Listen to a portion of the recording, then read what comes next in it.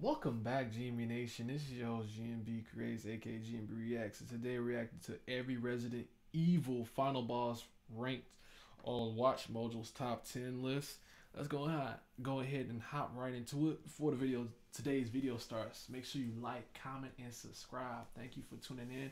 If you're new to the channel, this is GMB Nation. That is my fan base. Those are my supporters. And speaking of supporters, shout out to Lance in this for today's reaction request. So let's go ahead and get right into it. Without further ado, I never played a Resident Evil game ever. Like, I've seen gameplay. Like I grew up watching my cousin play it because he never would let me play it. I was too young to play it. But now I'm way old enough to play it. I still just don't find the need to play it. I don't know. It's just not one of those games in my repertoire that I prefer to play. I like fighting games. Yeah, I like fighting games and certain types of shooting games, but nah, Resident Evil just never was my type of game. But I don't mind watching it though. So without further ado, Welcome to Watch Mojo. Today we're ranking every Resident Evil final boss. what's the volume at on here?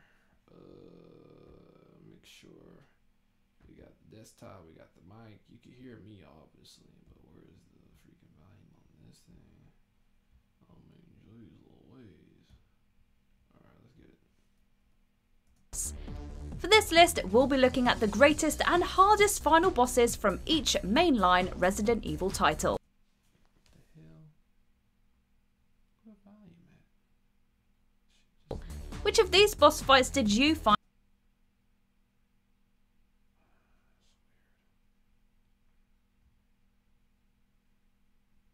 Welcome to Watch Mojo. Today we're ranking every...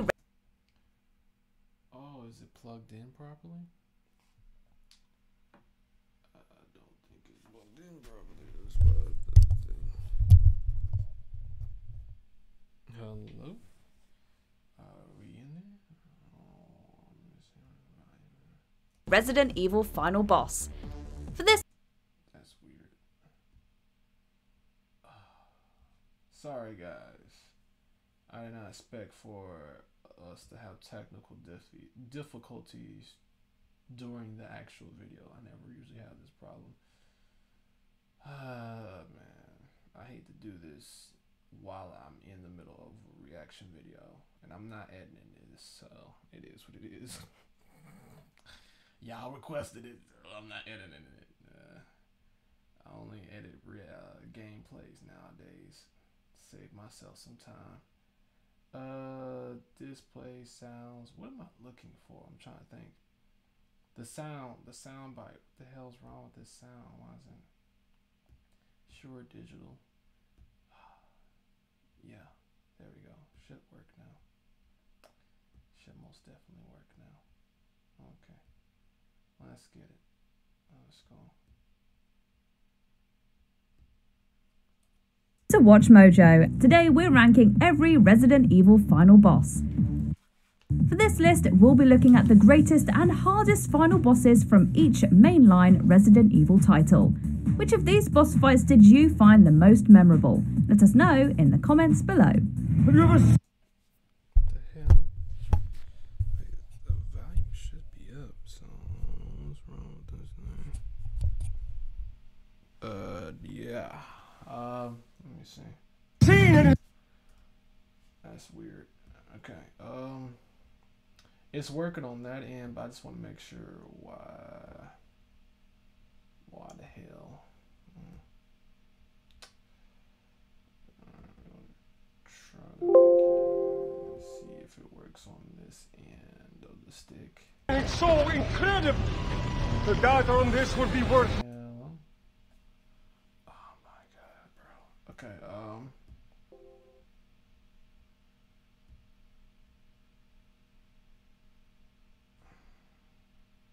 speakers, short digital. What the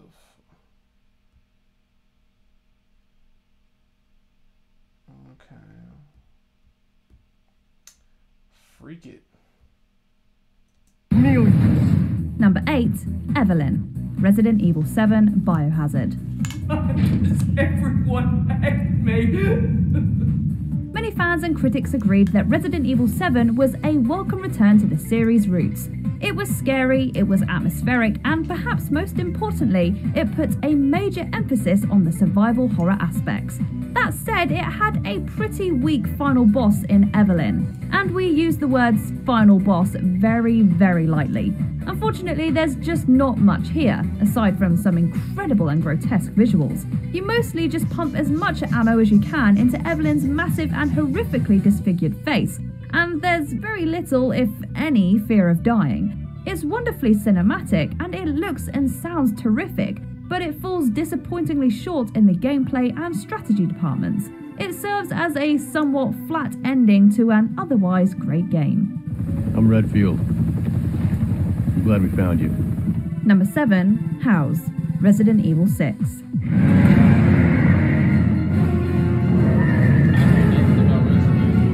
Owing to its unique structure, Resident Evil 6 actually contains multiple final bosses. Simmons makes for a pretty bland and unmemorable boss, and the Ustanik fight is nothing but a glorified quick-time event. House is by far the best final boss of the game, and it's encountered in the action. Apparently what the bosses apparently look like. Yeah. Sorry for talking over the video. Just not as interested outside of the animations. But that is a gnarly looking monster. I wonder what was the grand scheme behind like these ideas of what the final bosses will look like. Well, it's kind of cool to know what the final bosses look like in these Resident Evil games, so that's a one-up, I guess. Packed Chris storyline. First things first, House looks incredible. Its design is unforgettable, serving as a massive tentacled creature with an eerie skull with pulsing veins and human-looking eyes. The fight also conveys a terrific sense of scale, and it contains some great gameplay that keeps the quick-time events to a minimum. This thing is pure Resident Evil, and it is glorious.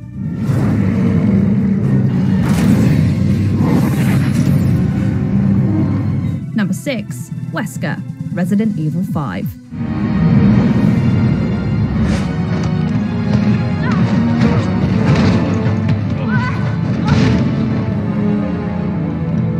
This is when the series started going down a more Hollywood blockbuster route, and it contained a suitably bombastic ending that takes place inside an active volcano. That said, the fight was against the series' biggest villain, Wesker, and whether it lived up to the hype is up for debate. The fight encapsulates Resident Evil 5 in every possible way, from the epic volcano setting to the co-op-based gameplay between Chris and Sheva to the iconic moment that sees Chris punching a boulder into the lava. Some found it a magnificent battle that served as a high-octane finish to a high-octane game, and others hated it for the exact same reasons. Either way, it's a very well-made boss fight, complete with the famous shoot this glowing weak spot Resident Evil trope.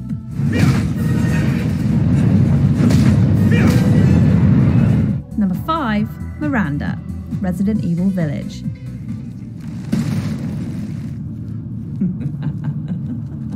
I will take back my daughter! The fight with Miranda is a visually stunning and sounding piece of work. It takes place in a creepy gladiator pit of sorts, and Miranda is one of the most visually distinctive bosses in the Resident Evil canon. The fight is also scored to an the tree branch from Harry Potter that Harry and them used to get stuck in when he was flying around in that flying car. Epic choral piece of music that sounds like it was ripped from Dark Souls. There are also some unique gameplay Weasley's motor vehicle. Ron Weasley's enchanted motor vehicle. Elements within the battle, including the sudden shift to black that sees the helpless player fighting Miranda That's in what the I would play. I'll play a Harry Potter game. I never played a Harry Potter game, but I wouldn't mind playing that. But I prefer the movies, though. I prefer the movies. dark. They certainly learned from the disappointing Evelyn fight, as this one actually contains some gameplay and an element of challenge. There's little more to it than dodging attacks and shooting Miranda in the face, but it's enough, and the atmosphere goes a long way. Number 4, Sadler, Resident Evil 4. To show my appreciation, I will help you awaken from your world of clichés.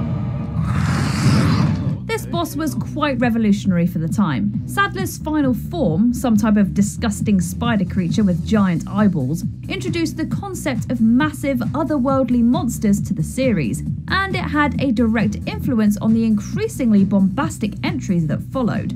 The 100-foot-tall grotesquerie that is Evelyn would not be possible without Sadler. It was also far more epic. You know what that reminds me of?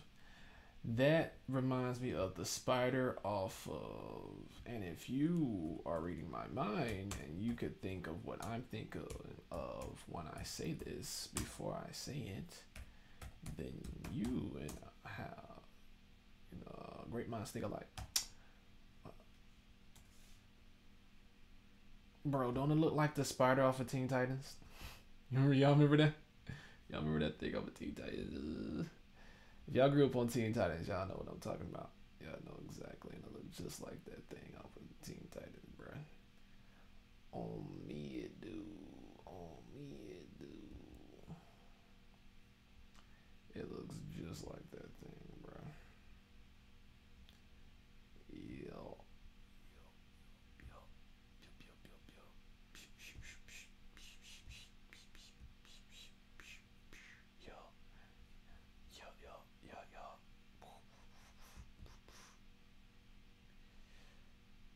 But that's all I got. Yeah, that's all I got. Back to the video. In scope than prior boss fights of the series. It took place on an expansive construction site, and the player was forced to use their surroundings to their advantage, like pulling levers to swing giant beams of steel into Sadler. Construction site, I think of the Naruto map. I play too much Naruto Storm, bro. The fight also contained the lovable shoot here weak spot trope. The perfectly integrated quick time events were not overbearing, and it contained a fantastic ending that sees Leon blasting away Sadler with a rocket launcher. It's a great and greatly influential final boss fight.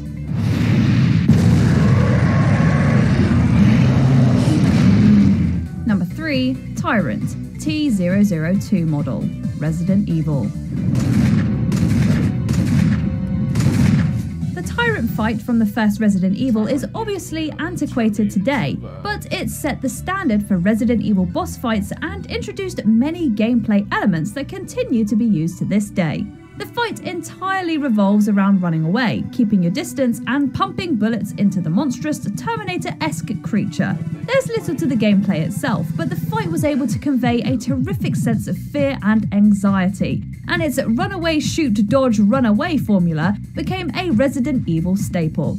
The fight also ends with the player using a rocket launcher against the Tyrant, an ending that would be repeated numerous times throughout the series, including in Resident Evil 2 and 4. This boss fight is the very definition of a benchmark. Jill, use it! Kill it, whatever it is! Number 2. Nemesis, Resident Evil 3 Nemesis. Arguably the most famous villain in the Resident Evil franchise, Nemesis serves as the titular antagonist of the acclaimed third entry. The Nemesis is actually a recurring obstacle throughout the game, and the player is forced to continuously run from the pursuing creature. But when it comes time to actually fight the Nemesis, the game doesn't mess around. The original game sees Jill fighting a modified form of the monster, one which crawls and attacks with writhing tentacles. It plays out much like the Tyrant fight from the first game, consisting of little more than running, dodging and shooting. The remake keeps the general theme and concept of the fight intact, but replaces the crawling Nemesis with a horrific mass of limbs, slime, and sinew. Both fights consist of shooting, evading, and powering up a massive weapon that eventually deals the climactic death blow. Both the fight itself and finally defeating Nemesis once and for all are wickedly satisfying.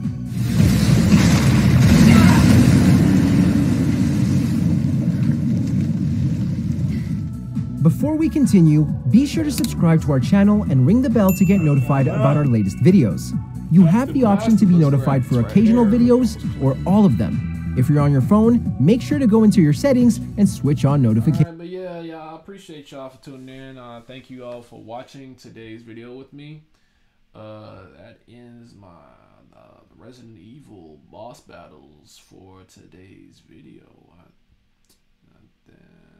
shout out to Lansing. Shout out to, you know, my supporter that requested this reaction. I appreciate you. I will see you guys in the next video. And I gotta put some lotion on my face because I just jumped out the shower before I did this reaction. And I'm looking a little ashy. So let's get into it. I'll see you guys next time. Like, comment, subscribe as usual. Let me know in the comment section down below what you want to react to next.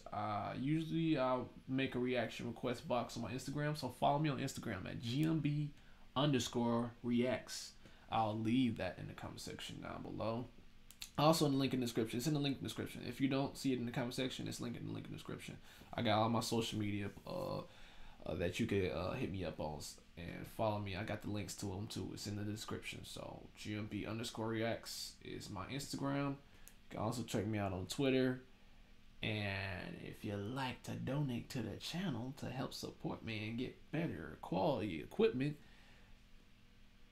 donate $1 to GMB Nation. That is $GMB Nation on Cash App. I appreciate you, each and every one of y'all, for tuning in.